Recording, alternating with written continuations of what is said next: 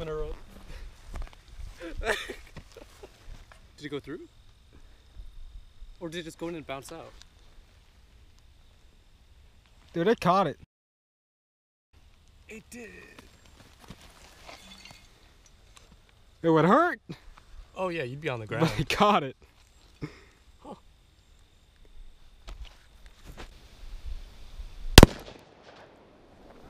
So one of the rounds hit the rock that we were using to hold it up, so it spit shrapnel all over it. That would have made you, survive. So you lived that one. Looks like the other one might have hit there. Maybe. I have no idea. Yeah, that one hit low. I can try to hit 8 more center, man. Yeah, we're gonna shoot it again. Let's go.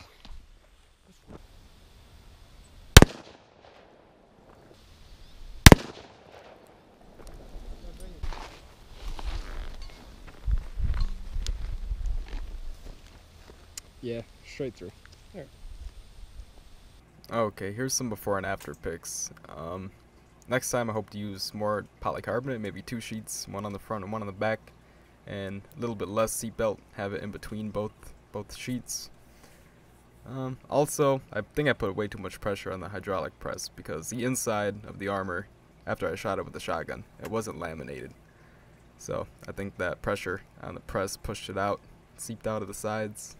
So that's bad. I'll put less pressure on next time, and I hope to shoot it with pistol calibers next time as well. I think it'll stop all the pistol calibers I throw at it. Obviously, I'm not making it to stop rifle rounds. I'm trying to keep it reasonably thick or reasonably thin, and also somewhat light. And this one came in at 1 pound 14 ounces, so not too bad. But I kind of want to make it thinner for the next version I make as well.